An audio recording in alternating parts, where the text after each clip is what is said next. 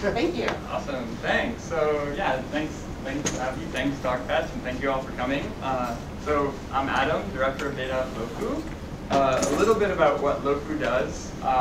We are striving to be local merchants' best friends, and we do this by helping local merchants manage their presence on the web. So we have wonderful partners like TripAdvisor, CitySearch, OpenTable, Yelp, and Foursquare. And we power menus and business listings on those sites. So if you've ever gone to OpenTable to book a seat at a restaurant and clicked on the menu tab, you'll see powered by Locu at the bottom. And this is one way in which we help local merchants kind of keep their presence up to date everywhere on the web. In doing this, we've learned sort of what many local merchants, and in the case of restaurants, what almost all restaurants in the United States and increasingly all over the web charge for their products and for their services. And we do this through a pretty deep technology workflow. So this is a cartoon version of what we do. Let's take, for example, a restaurant owner that posts their menu on the web. We also extract information from any local merchant, so a yoga studio that has their services list up on the web, a nail salon that has their list of services, and the largest group of local merchants that we provide services for are restaurants. So you're a local merchant, you put your menu up on the web, and you've probably done this by paying a web designer a few $1,000s to make a flash animation for you, or to embed your menu in a PDF. Maybe you've got a little lower tech. You take your camera phone, you take a picture of the menu, of your paper menu, and you throw it up on your website, which is great as long as you keep that menu up to date. And it's also great if you're not interested in any search engine ever indexing the content in that menu. So what Locu does is crawls the web, finds anything that looks like a local merchant's price list or service list, and we have a set of automated machine learning algorithms that help us extract content from it. So take the example of a PDF. We might OCR it, so extract all of the text from that menu. We have a bunch of classifiers that say things like, well, this looks like a $ and a number. That's probably a price. To the left of it, I see a snippet of text. That's probably a menu item. Below the menu item and the price, I see a longer bit of text. In the past, that's been a menu item description. And all of these things kind of, I can do some template extraction and say, well, this one template of a menu item is actually repeated a bunch of times, so this is probably a section in a menu. This menu is called breakfast, and I've also extracted the lunch, dinner, and Valentine's Day menu at the same time. And given how diverse the different formats of data are on the web, because you've got flash animations and PDFs and images in the mix, in addition to HTML tables, the automated algorithms that do the extraction aren't going to do a perfect job.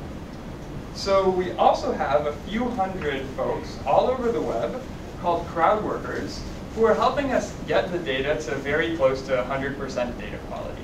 So they're essentially cleaning up the data and structuring it in a way so that we can figure out what every merchant charges for a product or a service. And as I mentioned, at least for restaurants, we're getting very close to knowing what the price list of every merchant is in the United States and increasingly around the world. So this all sounds like it works perfectly, but we have humans in the loop at the end of our workflow. And so that means that we end up with really interesting scenarios like these. When I started at Locu, we had this analytics page that told us how many tasks we're processing on any given day. And it looked like this, right? So the y-axis here is how many tasks we've completed.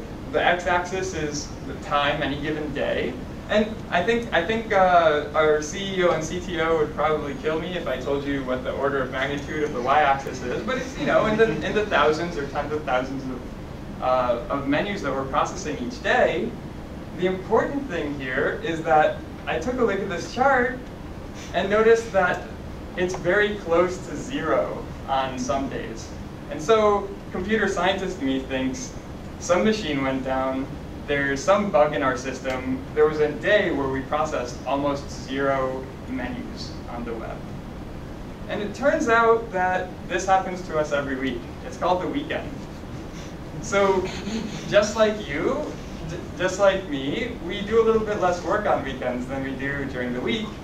And when we started off, we had a crowd that essentially looked like this. They would do a lot of work during the week, they'd take the weekend off, and we wouldn't be able to process enough tasks. So this is the kind of thing that we had to design around to make sure that we have crowd workers available to process a merchant's data when they upload it on the weekend, for example.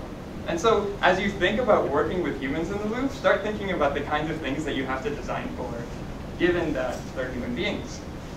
A little bit of a picture of what Locu looks like right now in terms of employment. So we're an MIT startup. We did the traditional thing that as soon as you get money, you end up moving to San Francisco. So here you see there's about 20 of us in the Locu San Francisco office. There's about 5 of us working in the Cambridge office. And the Cambridge office is here to stay, don't worry, it's actually growing.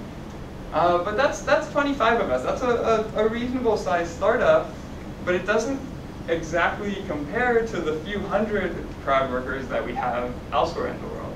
So specifically in places like the Philippines, Pakistan, India, Bangladesh, we have hundreds of crowd workers that we pay to help us structure our data.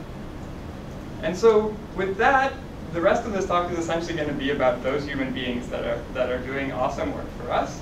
And before we can actually get into it, I just want to define a few terms that you might hear me talking about throughout the talk.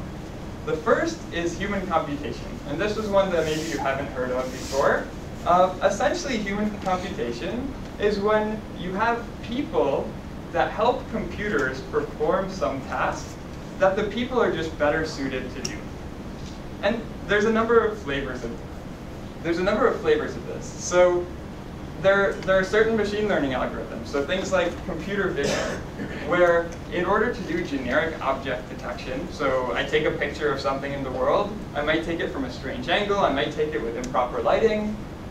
We haven't yet gotten machine learning algorithms that can do generic object recognition on any object in the world with really high accuracy. But a human can do a really good job of it. They can tell you that this is a building and this is a tree and that this is adult content, for example. So humans are really good at doing this kind of generic object detection, and you might need to seek out human computation to do a really good job of doing computer-aided machine vision. That's a task where the machines aren't so good and the humans are really good. There's other kinds of things like training spam detectors. So your mail client is probably pretty good at filtering out emails that contain spam in them. In fact, most of the web clients that you use for email are probably filtering out the majority of the spam that you receive with pretty high accuracy. But still, every once in a while, they'll make a mistake, and you hit the spam button. And when you're doing that, you're contributing one small amount of human computation to the system to train the algorithm. So that's human computation. Crowdsourcing is a way of getting a source of people that can assist you with human computation.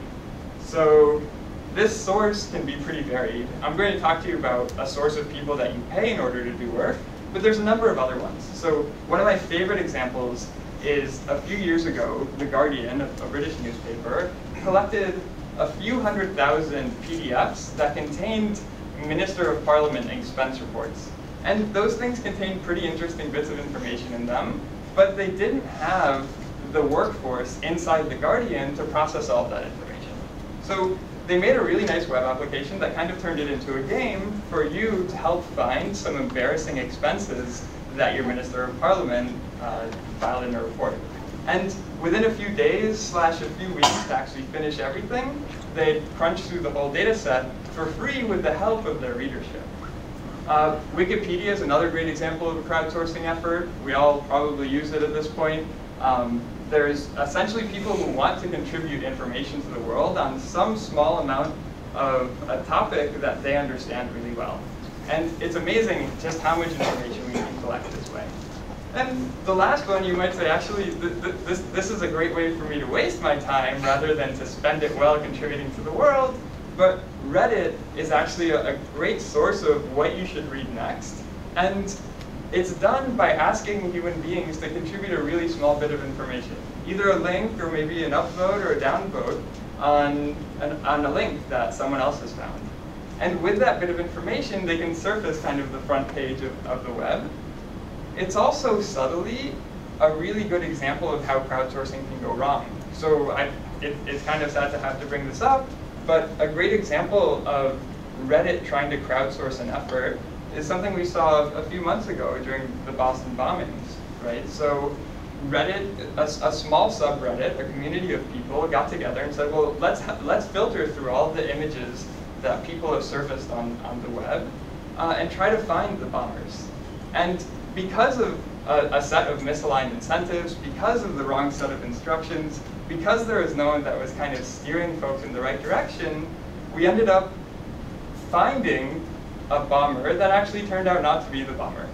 And so this is a really good example of how crowdsourcing isn't magic. You actually have to design a system that works well with the human beings that you're trying to solve a problem with. The type of crowdsourcing that I'm going to be talking to you about today is paid crowdsourcing. So rather than getting a bunch of people to do things out of the sheer goodness of their heart or because they're super interested in something, you pay them in order to do the task. And one of the most famous crowdsourcing marketplaces is Amazon's Mechanical Turk. And on Mechanical Turk, there's hundreds of thousands of people all over the web called Turkers who are willing to do small tasks called hits or human intelligence tasks in exchange for small amounts of money. So you might ask someone to label an image for you or to create a short snippet of text for you or to correct a short snippet of text for you, clean up a data set for you, things like that, in exchange for anywhere from a penny to a few dollars for a small, well-contained task. Mechanical Turk isn't the only one. There's a number of other crowdsourcing marketplaces. One of them over here that you see, Odesk, in 2012, $1 billion exchanged hands between people who wanted tasks done on their behalf and people who were willing to do it. And this is up from, I think, 225 million in 2011. So this is growing pretty quickly. The last thing that I'd like to define is this notion of remote labor, right? So by participating in a crowdsourced marketplace, you're essentially saying, I want to pay some money to work with someone who is in some way not as close to you as you could be. And close can be defined in a number of ways, right? People might be geographically distant from you. They might have cultural differences from you that have them understand information differently than you. Or maybe even emotionally or professionally, they just have a different set of incentives. And so these are the humans that we want to design well around. And so with that kind of a long intro, the three topics that I'm going to be talking to you about today are two different models for doing crowdsourcing. The microtask model, which is kind of the most popular model, a hierarchical model, which is one that we increasingly are using at Locu, and then I want to leave it off by talking about the humans that power these systems. So let's start with microtasks. There's a bunch of different microtask completion frameworks that you can use. Two marketplaces that facilitate these kinds of microtasks are Amazon's Mechanical Turk. I already talked about it. There's these Turkers that do hits on your behalf in exchange for small amounts of money. And there's also folks like Crowdflower that say, hey, it's actually kind of difficult to figure out who the good workers on Mechanical Turk are. And it's kind of difficult to figure out whether they made a mistake or not. So they provide you with an API to set up your crowdsourced workflows wrapped around marketplaces like Mechanical Turk. And the idea behind a microtask is that you want to ask a really small, well-contained question that has a pretty well-defined answer. So this is everything from filtering out bad content to identifying a single word that labels an image to a problem that we handle all the time at Locu, and that is of entity disambiguation. So are people okay seeing this? I just want to make sure that it's not blocked too much. Essentially, we run into this problem all the time. So Locu has a bunch of business listings, essentially the name, the address, the phone number, other contact information for a bunch of businesses. And we also have price lists or service lists for those venues. And our friends at TripAdvisor or Foursquare will come to us and they'll say, hey, I've got my own set of business listings.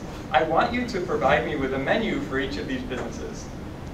Well, their listings and our listings might look slightly different from one another, and you might end up with these really difficult cases to decide, right? So if anyone knows Inman Square well, you'll probably remember that there was a place called Aram's #1 Pizza and Subs. It closed down. And to the right, you'll see All-Star Pizza Bar, which is the pizzeria that opened up in its place. So they have the same address, a slightly different phone number. They both have pizza in the name. And as a human being, you can look at these and say, yeah, of course, Aram's #1 Pizza House is not the same place as All-Star Pizza Bar. But a machine learning algorithm might think that they're actually pretty similar. And so a nice micro task is to show these two listings to a crowd worker and say, hey, just let me know, yes or no, are these two businesses the same or not? And if it were that easy, if asking someone, are these two businesses the same, and they click yes or they click no, then this talk would be over. But there's actually a problem here, which is that humans make mistakes. Humans give you the wrong answer. Maybe you asked the question incorrectly, maybe you didn't give them enough instructions on how to define venues being the same. Maybe you weren't paying them enough and they were just running through all of your questions and making mistakes along the way, or maybe they were even being malicious. Or there's this really good anecdote that those of us in the crowdsourcing world like to tell, and the number changes each time we tell it. So I've heard it differently in different ways, and the experiments that I've run, it's been different each time. But you go on Mechanical Turk, you ask 100 crowd workers to flip a coin and tell you whether it's heads or tails. And if the crowd is fair and if the coin is fair, then you're likely going to get about 50 heads and about 50 tails. But if you ask this question on Mechanical Turk, you'll get anywhere between 70 and 80 heads. So either there are really biased coins all over the web, or people might not exactly be giving you the right answer, because it's a lot easier to just type H and move on with your life than to actually find a coin around the house, flip it, and do all of this work to type it in exchange for the 5 cents that someone's offering you. So now we have a problem, which is we don't actually know whether the answers we're getting from the crowd are correct, but there's actually a pretty easy solution to this. It's voting. So don't ask just one person each question, ask multiple people the question. So this micro-task verification workflow that I'm telling you about essentially says, yeah, I want to know about whether Aram's #1 Pizza and Subs is the same as All-Star Pizza Bar. I'm going to ask this yes or no question, and I'm going to ask it of 5 people at the same time. And so 5 people will give me responses. Let's say that 4 of them tell me, no, these are not the same venue. One of them says yes, maybe by accident, maybe maliciously. I can do something simple, like take the majority vote. There's 4 no's, there's 1 yes, so no, these are not the same business listing. And this actually helps us filter out a good amount of the wrong answers. So just some math behind this. It's not the case that you're going to hit a 30% incorrect rate on Mechanical Turk. Mechanical Turk has actually some great workers on it. But let's take the extreme, right? Every time you ask a worker a question, 30% of the responses you get are going to be incorrect. So let's say we do this 5-worker majority vote trick. And here's a little bit of math. You might have to whip out your high school or college, or maybe you didn't take a probability class. But we want to know how likely it is that if we ask 5 people this question, and 30% of the time they might give us the wrong answer, we're going to be wrong. Well, the probability of being wrong is the probability that 3 people told us, yes, those 2 venues are the same, or 4 people told us that they're the same, or 5 people told us that they're the same. And if you make some of those independence assumptions that you might remember from that class you took, you can multiply a bunch of probabilities together, and you end up with 2%. So by asking 5 people, some of which might give us a 30% incorrect response rate, we can actually, with a simple majority vote, get down to a 2% incorrect rate, which is actually pretty awesome. Now we're starting to get to a place where we can actually do something meaningful with the work. And it turns out that majority vote actually leaves a lot of information on the table, because you can start determining when a worker is frequently agreeing with or disagreeing with the crowd. And after time, you can say, well, this worker seems to always be in the minority. Maybe I'm just not going to ask them as many of these questions, and I'll ask the workers who are agreeing with the crowd frequently to answer questions. And that's actually something that you don't have to reinvent for yourself. There's some wonderful folks who have already done this. They wrote a paper called Quality Management on Amazon's Mechanical Turk. You can read it. It's pretty awesome. More importantly, you should probably follow some of them on Twitter. The first one, Panos, is sort of the godfather of usable crowdsourcing tools. And luckily, they put all of the software behind this paper into a tool called Get Another Label. So don't implement majority vote. Don't implement your own complicated algorithms. Just go on GitHub and get their code. Just last night, they released something called Project Troya, which is even better than this one. I'd be happy to talk to you about it more at the end. And so, great. We can ask redundant questions of our workers, and we can figure out which of them is not giving us the right answer. It turns out that if we're the platform, if we're Mechanical Turk, for example, then we don't just know that one set of questions that we asked about venues being the same. We know how workers answer every single question that's in the system. And so there's two examples of the platforms actually learning how good workers are. One of them is Amazon Mechanical Turk's Masters program. Essentially what you do is pay each worker in the Masters program. Essentially it's a certified worker. Mechanical Turk tells you, hey, this worker has done really good work in the past. Give them, 20% premium on the price, and ask a lot less workers because you know that this is a trusted set of workers. So ask the masters, don't ask as many redundant questions, and you'll actually save money. Crowdflower employs a similar idea. So Crowdflower makes it easier for you to crowdsource your questions, and therefore they've seen a bunch of workers do a bunch of work on a varied set of problems. So similarly, they can help point you at the workers that are doing best in exchange for a small premium on your tasks. Again, so far, all I've told you about is how to spend money on the crowd to have them do work for you, but there's actually something that you can do that's even better. So microtasks have really well-defined inputs and really well-defined outputs. That sounds a lot like machine learning algorithms, like classifiers or regressions. And so you can help get information from the crowd. In our case, we can show a few tens of thousands of venue pairs to the crowd workers, have them tell us whether this venue is the same as that venue or not, and extract a bunch of features from the listings, like whether the names match with a few letters flipped, other features from the address and the phone number, etc., and train a machine learning algorithm that can help classify future business listings as being the same or not. And it turns out that this isn't just a game or a trick.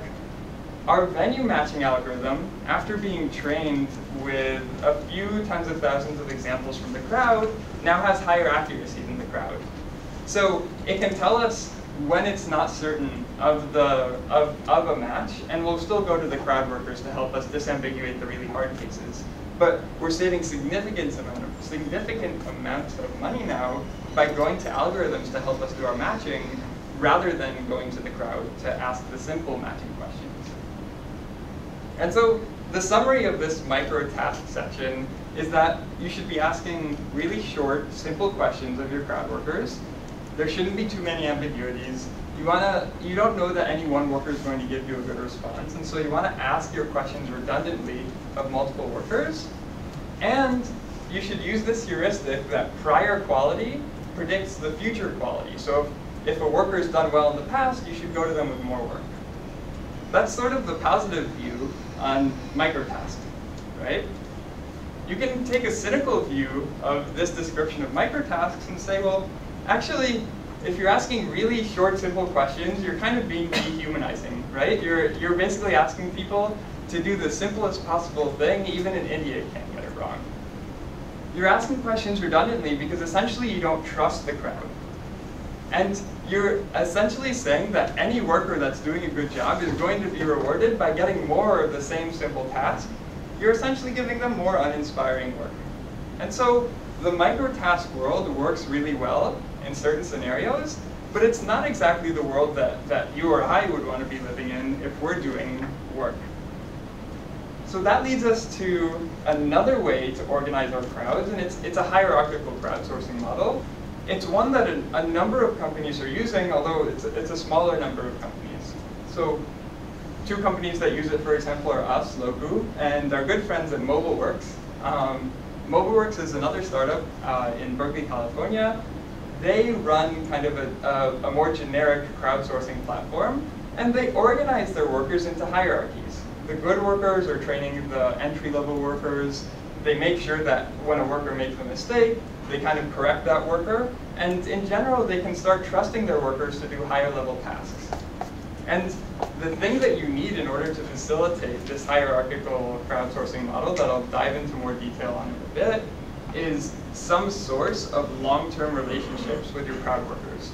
So at Locu, one of the places where we establish these long-term relationships is on Odesk.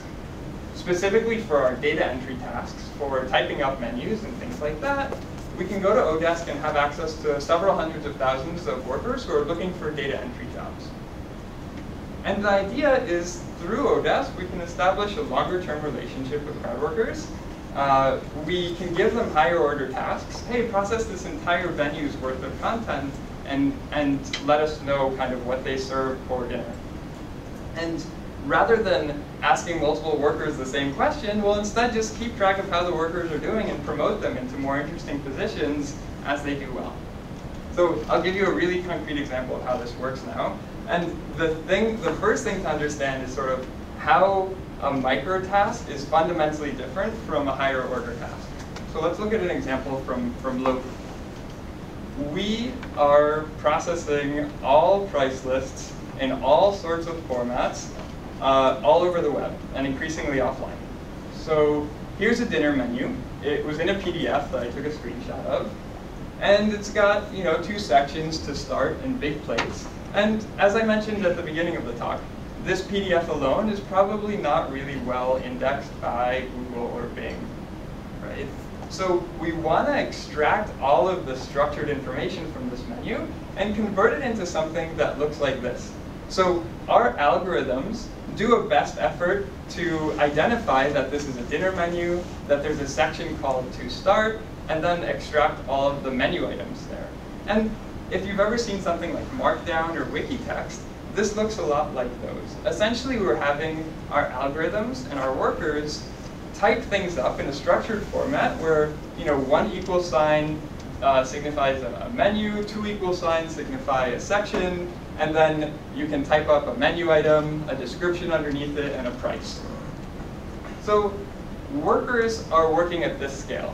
We have 1 worker, we tell them, hey, give us all of the structured information from a single venue.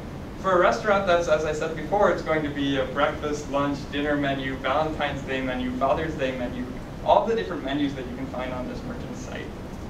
And so at the end of that process, a worker is going to have generated a significant amount of text, a significant amount of structured data, and they might have spent an hour doing it.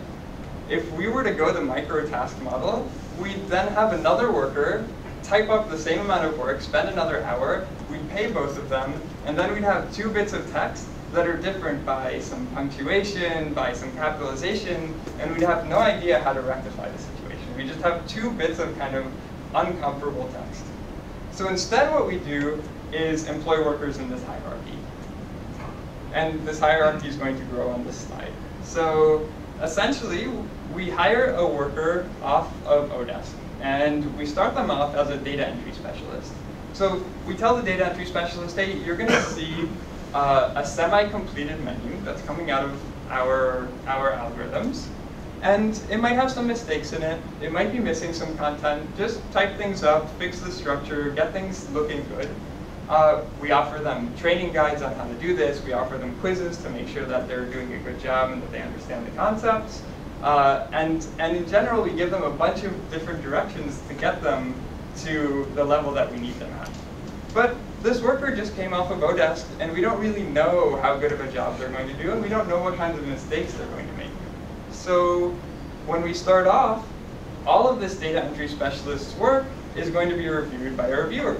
So some reviewer who's essentially another crowd worker who has proven themselves, who has done great work in the past, and a lot of it in the past, they're going to look at the work that this data entry specialist did, and they'll say, hey, it looks like you missed the Valentine's Day menu, so why don't you go back and type that up?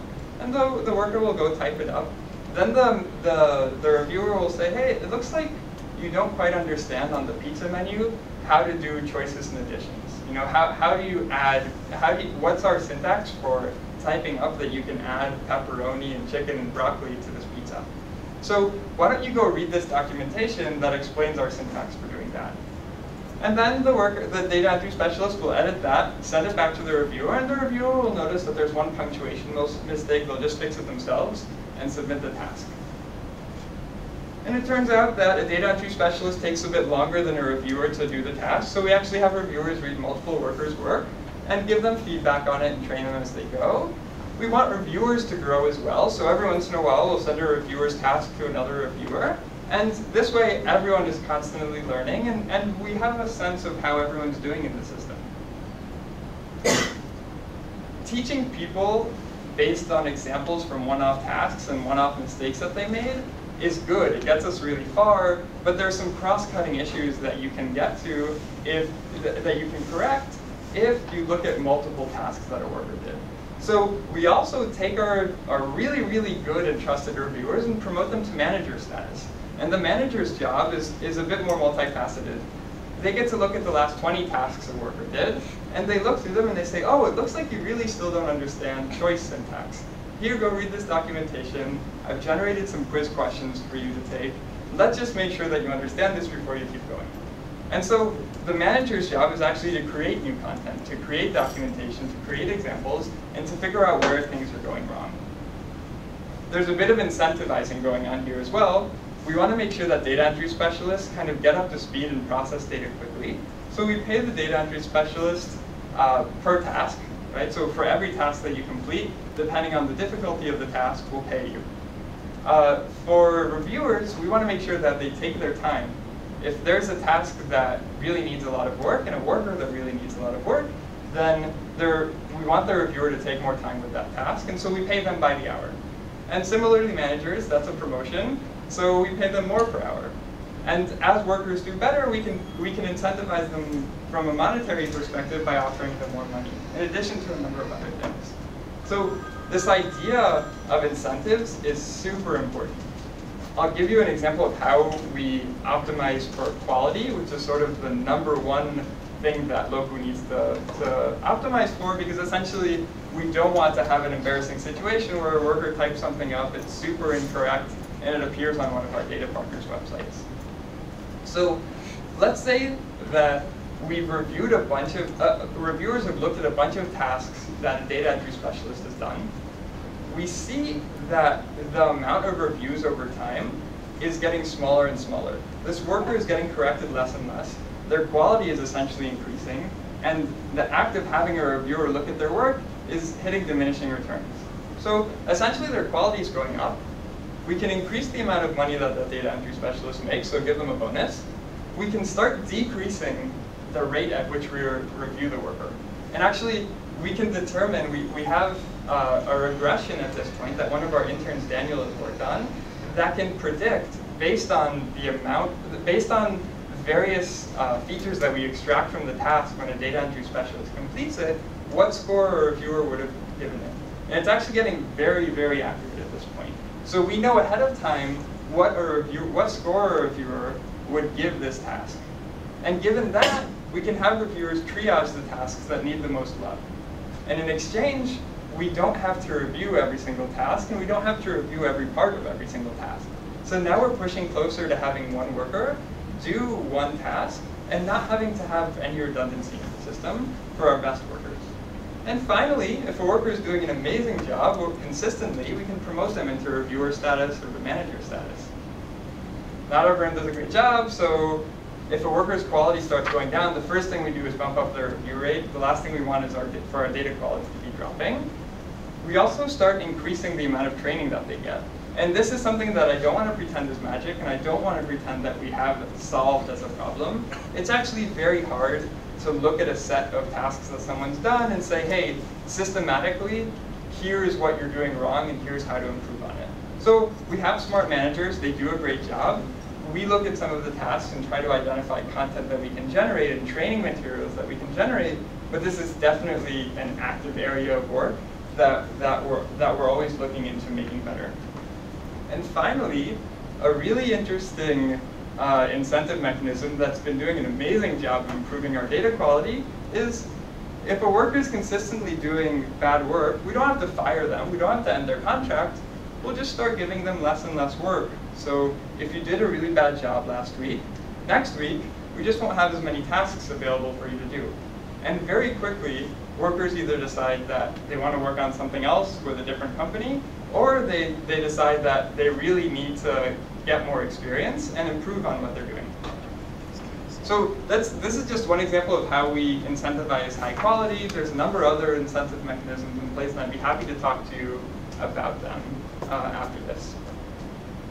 In short, hierarchical crowdsourcing is all about establishing long-term relationships with your crowd workers, about having them complete high-order tasks. So don't give them really small, demeaning things. Trust them to do good work, but verify that they're doing a good job on it. We also offer the workers upward mobility, so we say, hey, you can be promoted 2 times. You can increase the amount of money that you get paid if you do a good job. And finally, when workers need some help, we train and incentivize them rather than just saying, hey, you can't do work for us anymore.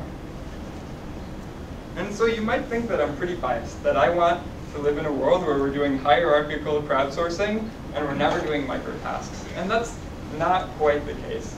Yes, it's the world I want to live in. In fact, it's the world that I do live in. Locu's not a hierarchical company. It's not like people are coming from the top down and telling me how to live my life. But it is the case that we have more experienced people, and they mentor the entry-level folks that come into the company and need a bit more attention. It's the case that we have upward mobility at Locu, just like all the companies that everyone here works for. And so this is the world that I'd like to be designing for the crowd as well. But it's not the case that every task can be made into a macro task. Some tasks are just micro tasks. So this venue, this venue matching problem that I described to you, it's a simple yes/no question that you show someone 2 business listings for. You'd have to try really hard to turn that into a macro, into a large task. So that task remains a micro task that we send off to Crowdflower. There's some jobs that are just short term. So this was especially the case for me as a grad student. When I was doing research on Mechanical Turk, I would want to run an experiment. I'd send off a survey to Mechanical Turk, or I'd send off a set of tasks to Mechanical Turk. A few hundred or a few thousand workers would do them, and then I'd be done. Or maybe I just want to train a machine learning algorithm that will do a good enough job for me, and so there isn't some long-term relationship that I can establish with the workers, and I should stick to a microtask framework. And finally, microtask frameworks and marketplaces aren't all that bad. The Amazon Mechanical Turk Masters program is a great example of how you can find many trusty workers on a lot of these microtask platforms, and there's no reason not to be using them. So now I've told you about kind of the 2 most prominent ways in which we can organize crowd workers. And what I want to leave us off with are a few thoughts about the crowd workers themselves, to really understand the humans that are powering these systems. And it's as one of the people who helps manage the systems that help our crowd workers get work done, it's really easy for me to think like a computer scientist and to abstract away the fact that there's humans doing work. One of the other employees at Locu, Matt, whose job it is essentially to interact with the workers every day and remind and kind of get them going in the right direction, he'll have to remind me every once in a while that, hey, these are humans. You can't just optimize the hell out of the system. It's not a system. It's a set of employees that you have working for you. And so to really understand these humans, one place to go is where the humans hang out. Specifically for Mechanical Turk, there's a place called Turker Nation. This is a place, it's essentially a message board where Turkers go to share information on tasks and on requesters. And this is a really good place to go to be reminded that this is all about humanity and humans. When I was in grad school, toward the end of my PhD, I was essentially doing research on Mechanical Turk, and I'd run experiments. I'd send off a set of 1,000 tasks, get them, pause for the day, analyze the data, and then start the next day.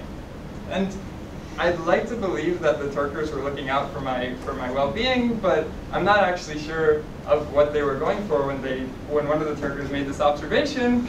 But I think this actually summarizes the life of a grad student pretty well. So they said that Adam Marcus has an unusual schedule. It's pretty cute. I appreciated it. Luckily, I get a little bit more sleep now. But that's sort of a cute observation that a human would make. It doesn't always work out in your favor that someone cares a lot about you. So one of the things that Turkers really care about is that if they see a new task and there's a ton of money available and a ton of work available, that the requester that's asking for the work is trustworthy and is going to pay them and is going to actually give them good work. And so one worker had started a thread on Turker Nation that asked essentially, hey, this Adam Marcus guy, should I be trusting him? And very nice, another worker said, hey, I don't think you need to worry. He, that's me, is great on communication, responds to messages, and makes changes to all the hits as per our feedback, which made me feel really great. But these hits that I was running was a set of experiments. So one of the experiments that my friend Eugene in the back and I had to run was to determine how much work we could have a worker do in exchange for a certain amount of money. And in order to do that, we had to change the amount of work that was available for a fixed amount of money. And so a few days later, the person who made this observation posted another message. Basically, they labeled me yet another requester that's reducing the pay drastically.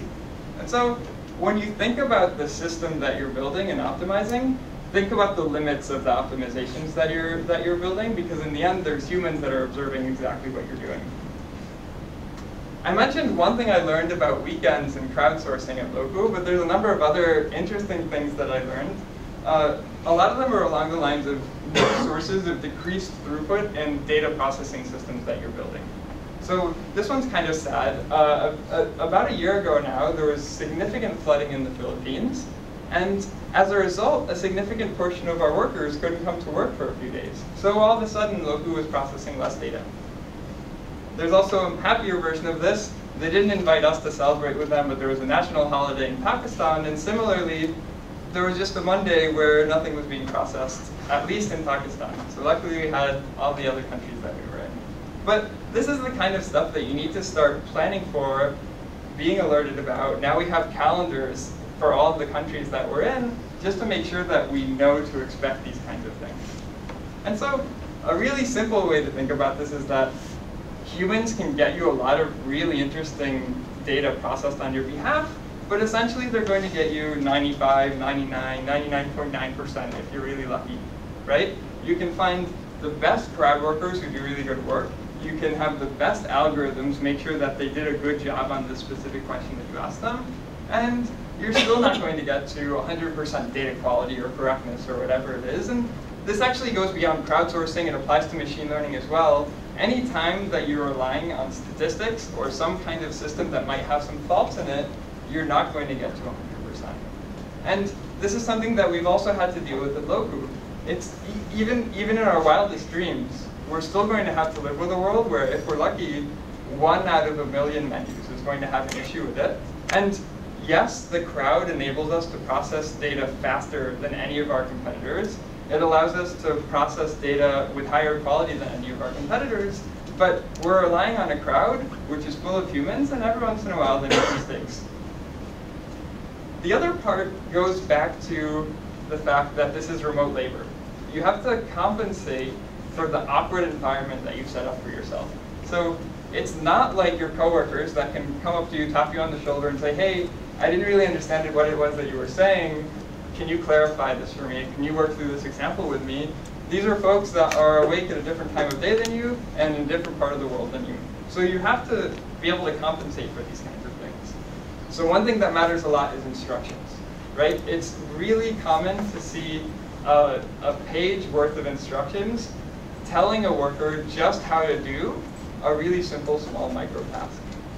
And it's important, you might think it's silly to have that wall of text, but the crowd workers actually appreciate it because they're going to read through it and then do a few hundred tasks for you. And they're willing to read through it so that they can get to the right answer. Matt, who is one of the guys who kind of does a lot of work directly with the crowd workers, he writes a lot of these manuals and instructions and quizzes for the workers, and he'll send it over to them and say, hey, what do you think? What else can I add to this to make it better? The workers generally come back to him and they say, hey, send us more examples. Examples matter a lot. So you want to have as large a bank of example problems worked out for the crowd workers so that they can kind of match the problem that they're looking at to an existing solution and solve it in a similar way. I talked to you a little about this, about how we can incentivize high quality. Incentives matter a whole lot. You've got a different set of people in a different part of the world with a different set of incentives and motivations than you, and so you need to make sure that you're rewarding them in a way that makes your incentives align as much as possible.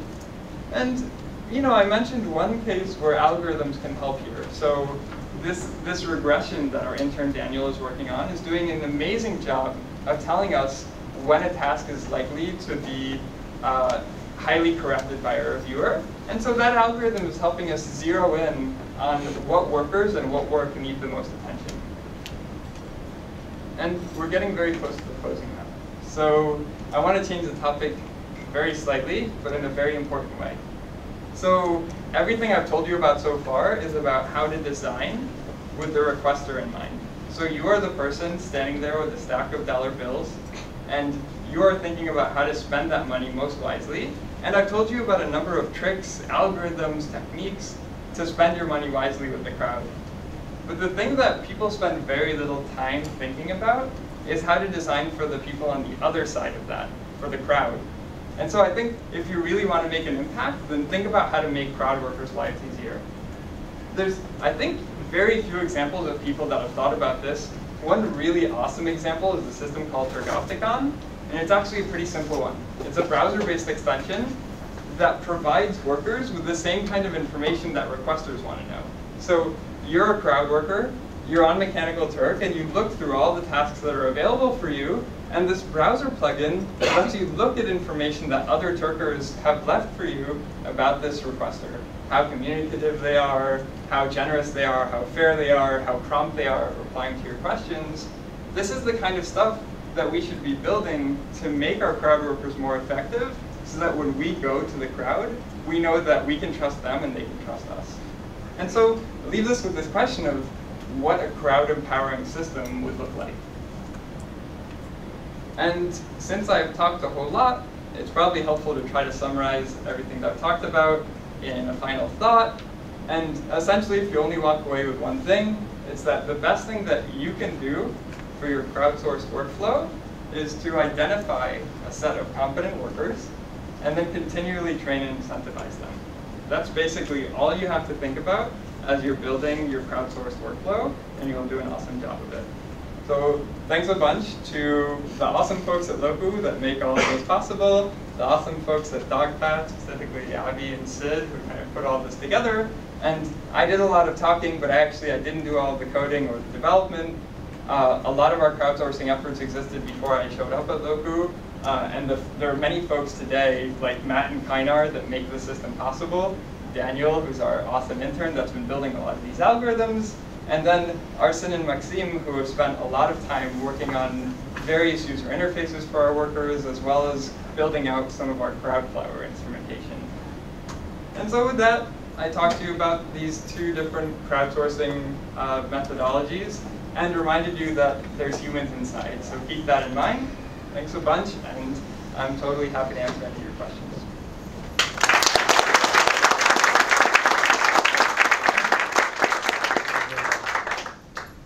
Yes? I'm surprised that you moved to human reviewers immediately. Did you consider using an automated review where you give out known problems and you can tell because you know what the answers are, what mistakes are being made, Yes. and do a quick feedback loop on training people. So this is really common in the world of microtasks. It's absolutely a great model, and it's called gold standard data sets. So essentially, just like you can either redundantly ask workers questions, or just like you can have someone review tasks, you can also throw in a question every once in a while that you know the answer to make sure that the worker is doing a good job. It turns out that if you're having workers do so much work for you, and the type of work changes subtly as you go along, that gold standard data sets are really good when you're doing some short-term project. Because there, you're not going to get enough experience with a set of workers in order to know which ones are doing the best job, and so you want to make sure that they at least answer your gold standard data well. For longer term work, you essentially just need to know who's doing a great job, and the only way to do that is either have a human being who you trust say, yeah, they do a good job a lot of the time, or to ask multiple workers the same question and just make sure that someone isn't just throwing out answers. Yeah. To what extent is language a problem if you're sort of recruiting from all over the world? It's not just language, it's culture. So for us, a lot of what we're doing requires an understanding of English, and increasingly we're moving into other countries, so an understanding of other languages. But a lot of it can be done through pattern matching, right? So essentially, I need to make sure that this set of words that I recognize, but I might not be fluent in, appears in the right order, in the right place, with the right syntax, in structured form. And so you end up with these really interesting scenarios where reviewers are excellent at catching errors, but they're not excellent at communicating them to someone else. So it's often that the messages that a reviewer might type to an entry-level worker aren't as good as what a manager would or what we would. And so a lot of what we do is set up template ways to classify errors that workers make so that a reviewer who might be good at catching an error but not that great at describing it can still communicate with the entry-level worker. There's a bunch of other tricks that you can play to make sure that people are looking at work that someone else did and they can speak in a language that both of them are familiar with. And so in general, language is definitely something that you have to design around, but you can generally design it. You can figure out sort of the 95% solution with smart user interface design.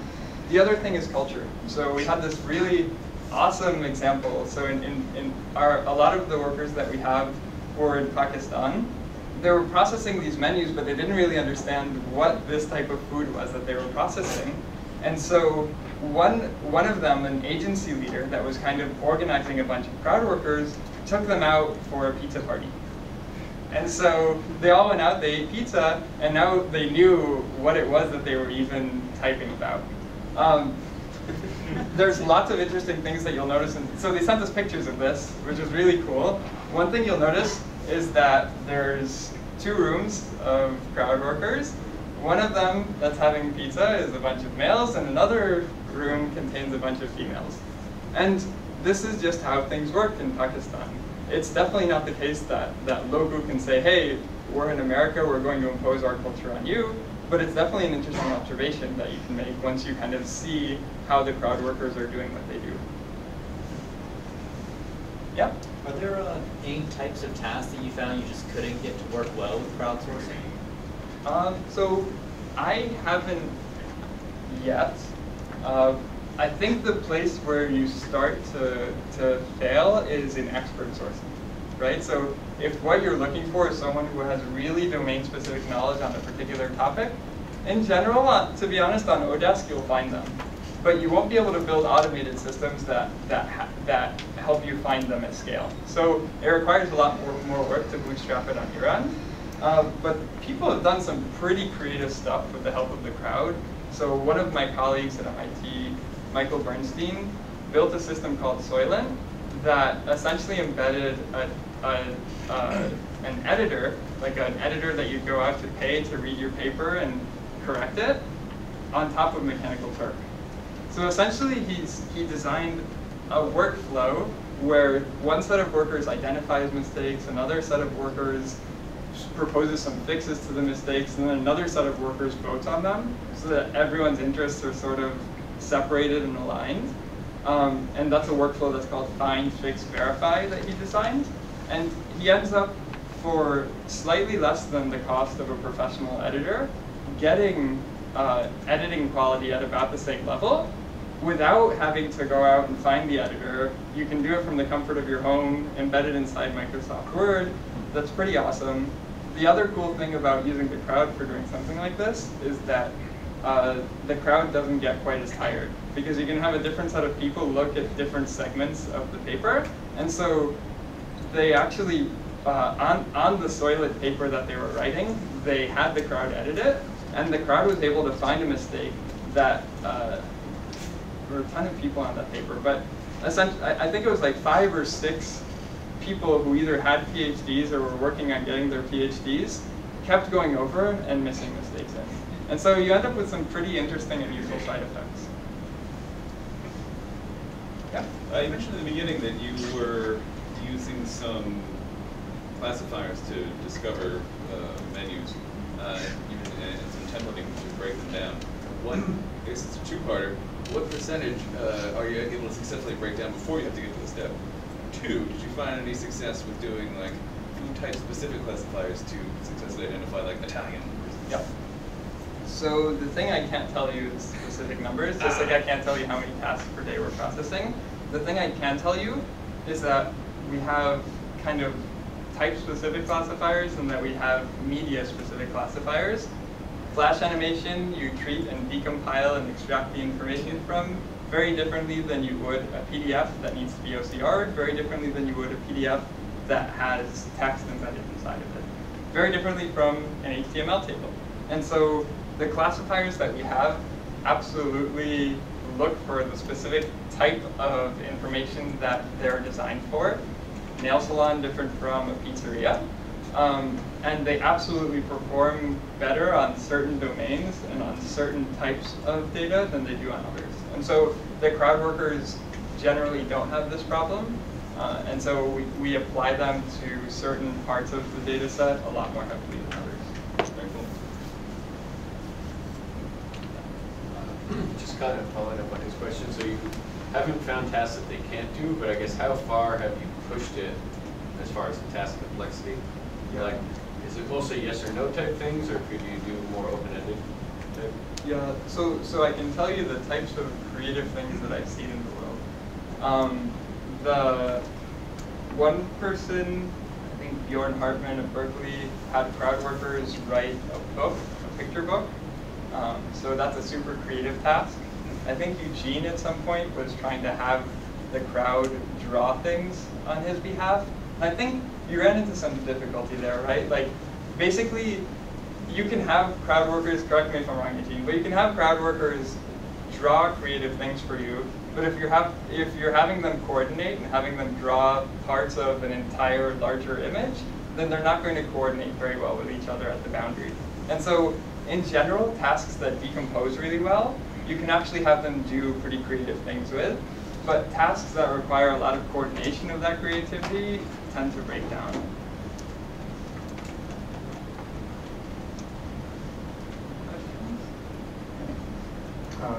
Do you also use Odesk quite extensively? And if so, then what are some of the things that you keep in mind while choosing a talented artist or web developer? So we haven't used Odesk too much to do a lot of development for Locu. So for the most part, we keep that in-house. One awesome case where we did use some Odeskers that were pretty talented developers, and I'd consider working with them again, is when we wanted to, we kind of were on a deadline. We were hosting a hackathon, and we wanted to make available to anyone that came into our hackathon an implementation of the Locu API. By the way, go to dev.locu.com if you want to work with any of our data. It's available for you to build awesome applications with. We wanted to have an implementation of the Locu API in a bunch of different programming languages, some of which we're not experts in, and some of which we just didn't have the time to implement. So we went on Odesk, we hired a bunch of people who were experts in those languages, and we said, hey, can you implement the Locu API in your language? That worked out really well. again, talk to Eugene about outsourcing some creative stuff on Odesk. We were hosting a conference at MIT, New England Database Day, and we had folks build a logo for us, and that seemed to work out pretty well. I mean, it's the logo we used, so we replaced the old one. But that, I hope that gives you a sense of kind of the more technical and creative side of Odesk. Other question? Yeah, so as this crowdsourcing is going on, as the individuals are answering these questions, your algorithm is getting smarter and smarter based on what people are doing. That's right. So do you see the crowdsourcing that you're doing, on a constant reduction as the algorithm gets smarter? And is there a limit to that where it doesn't make sense to invest in technology more because it's just so efficient with the crowd? So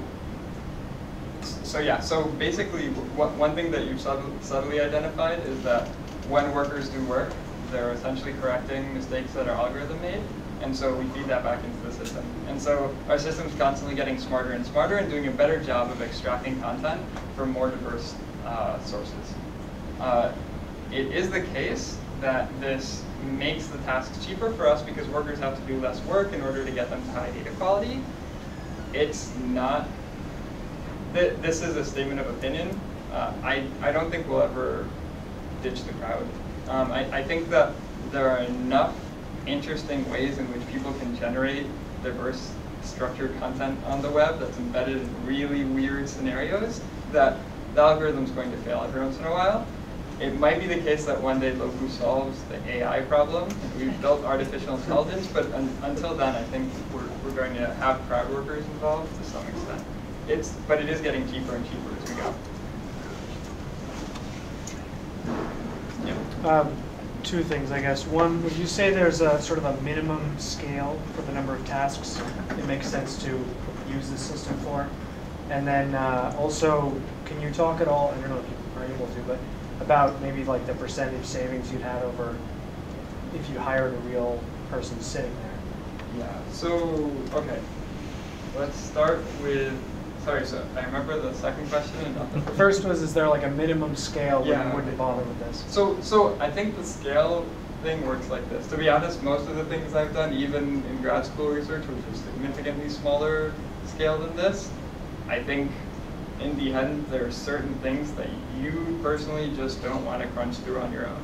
And so the scale question is actually more of how much do you want to do yourself, or how much can you buy a pizza and have your friends help you with it and then you're done with it? Then you probably don't want to crowdsource it. In general, because of the way these crowd workers end up attacking problems, you end up with something like a Zipf-ian distribution of work being done on a task, meaning there's a really small of workers that do a significant amount of work for you. They just crank through the tasks, and there's a long tail of workers that don't quite do all that much work for you. And so in the end, you can benefit from crowdsourcing even on smaller data sets, because you only have to look after the quality of the folks that did the most work and potentially the most damage to your work. And so if you're looking at anything more than a few hundred rows in an Excel spreadsheet that you want to do something to, it's probably faster to throw it on Mechanical Turk and have workers take a stab at it than it would be for you to do it yourself. The second question, now I'm forgetting. Can you speak at all to the maybe difference in cost of this system versus actually hiring someone? So it's two things. One, it's a fixed cost to hire people. So at the scale that Locu's going, we have several hundred crowd workers. As we've had different partnerships that we've needed to scale up for or scale down for, we've been able to change that very easily. And I don't quite know how to put monetary value on that. We didn't have to go build a building somewhere in the world where we could house anywhere from a few hundred to a few thousand workers, right? It is the case that when you have workers do work for you in other parts of the world, then the living wage is a lot lower. And so if we were to hire people in the United States to do it, it would cost a lot more, assuming that we were being fair to them. And the last part is it's not just about the amount of money that you pay, but it's also finding people that would be willing to do the work. So Matt, Minar, and I, we crank through some of these tasks, and it's the kind of thing that like I sort of start going crazy after a while trying to do.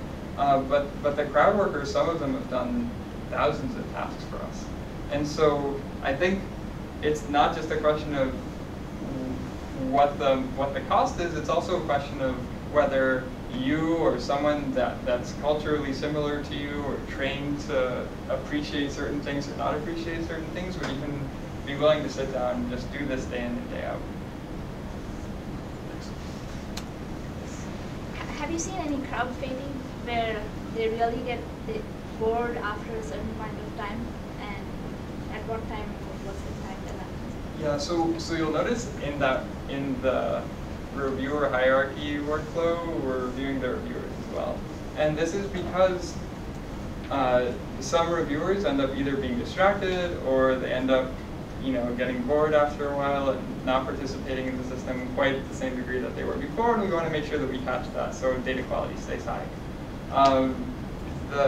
In general, I wouldn't call it a trend. It's essentially we need to notice when a worker starts doing less good work, but it's not the case that every worker will eventually do this. We've had workers that have been with us since day one, and they're kind of our rock stars. So I haven't looked at the data deeply enough to say that there's some systematic trend in it, but my guess would be that there isn't. What's the process for recruiting the workers initially? Like, you put a project up on Odesk and said, hey, we're looking for people to do data entry, or like, how did you recruit the top people? That's right, yeah, so essentially we started off by doing that. Once you have a good set of trusted workers, you can also ask them if they have any friends. So essentially snowball sampling, start getting folks that know folks to do a good job. And essentially then it starts growing organically. At this point, a lot of the actually at this point, all of the hiring that we do is by inbound interest. Essentially, we've become known as a company that pays fairly, that has reasonable tasks that people want to do. And so people are coming to us and asking for work through their network. But we started off essentially, as you said, by posting a project to Odesk. I don't really have any good advice there on how to bootstrap it. Mostly, like, manage it yourself. As in, it's not the case that you can just kind of hire people and have them do the right thing. At the beginning, for the bootstrapping phase, you kind of just need to be there looking at how people misunderstand things, make mistakes, don't do a good job, and kind of help them improve as they go.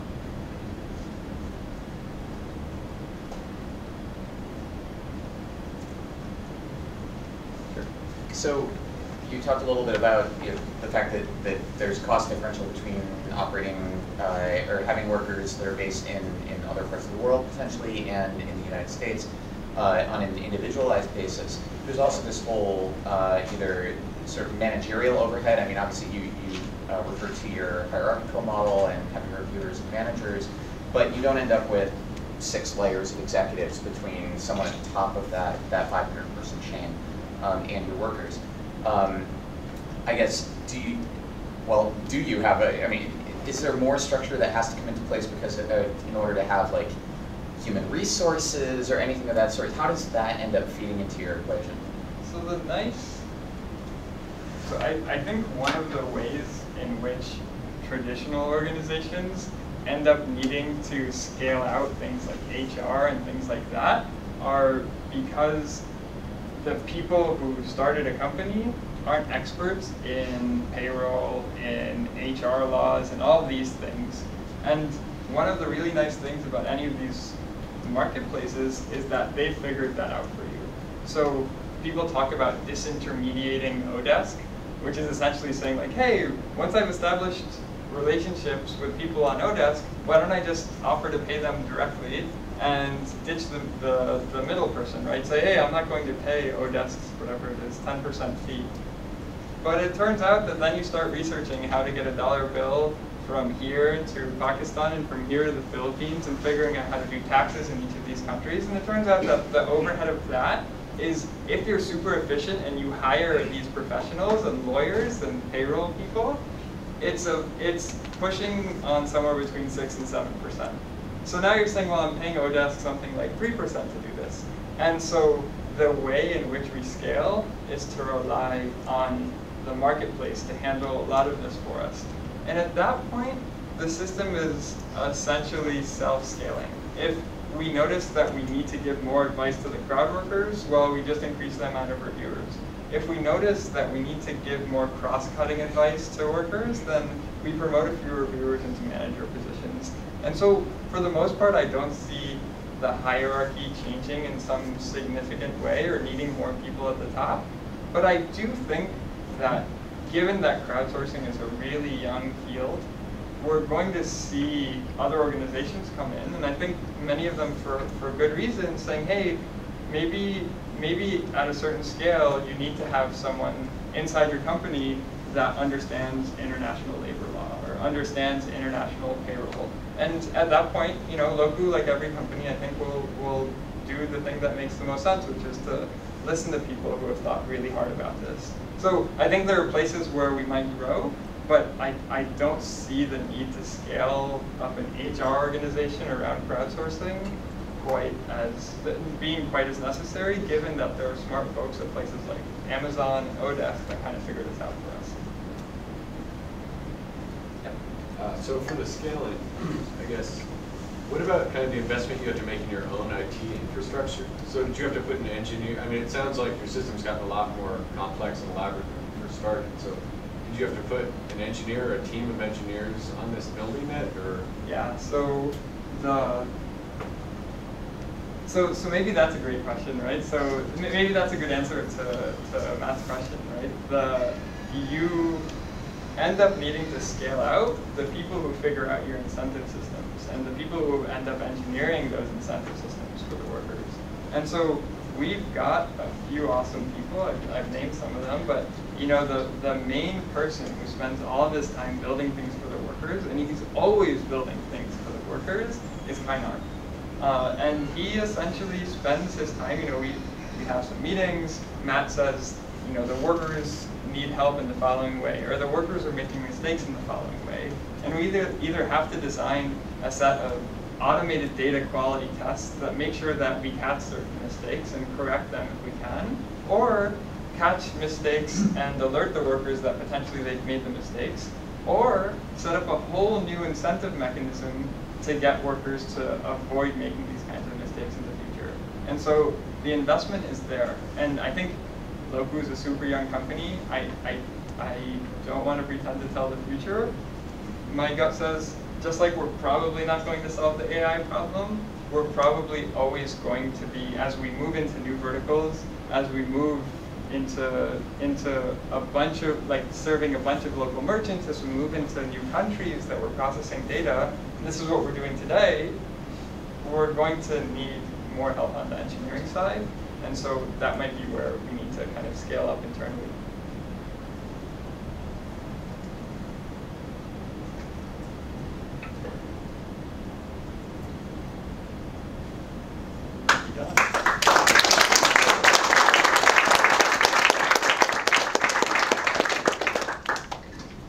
Thank you, everyone. Thanks so much. I think I bought way too much pizza and drink, so